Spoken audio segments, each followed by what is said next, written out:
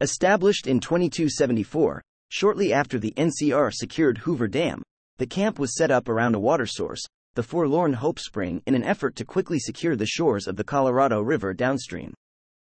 The haste is evident in the mixture of tents, tin shacks, rubble, and sandbags that make up the Republic's primary camp in the southeastern Mojave.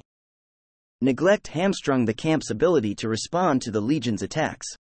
When Camp Searchlight fell and Legion overran NCR's fledgling outpost at Nelson, Camp Forlorn Hope suddenly found itself on the front line, incapable of effectively securing the shores of the Colorado River or dislodge Dead Sea's garrison from Nelson. Skirmishes in the no-man's land between Nelson slowly deplete the ranks of troops stationed at the camp and the armory. Morale is at an all-time low. The shutdown of the I-15 and Legion raids up and down Highway 95 have strained the supply situation. Water is plentiful, but everything else is in short supply, including food, ammunition, and men.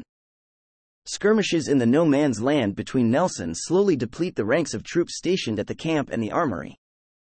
Morale is at an all-time low, made worse by the Legion's deliberate maiming of soldiers they fight, who are then left to die in the desert sun with booby traps strapped to them. It comes as no surprise that to most soldiers, a posting at Camp Forlorn Hope is effectively a death sentence.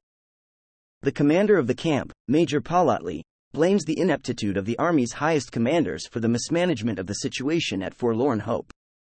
However, he doesn't plan to sit idle while a legionary comes to slit his throat.